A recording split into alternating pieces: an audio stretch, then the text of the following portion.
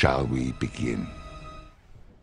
Hello, and thanks for tuning in to the 20 Days of Gold Making. We've got day number 4, how I store my gold. Do I use a banker alt or guild, and when did you start doing that and why?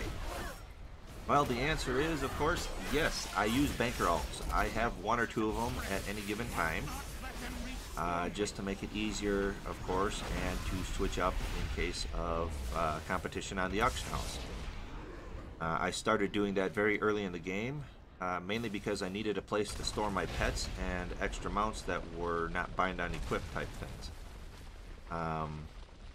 Back in those days, of course, you know, you had a pet you wanted called out.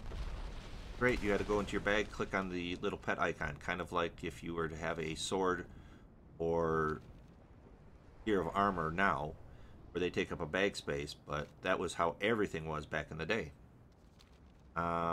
I pretty much send all my money to one banker tune. He throws it in a guild vault that I have, and that way I'm not tempted to spend it, and it's out of sight, out of mind.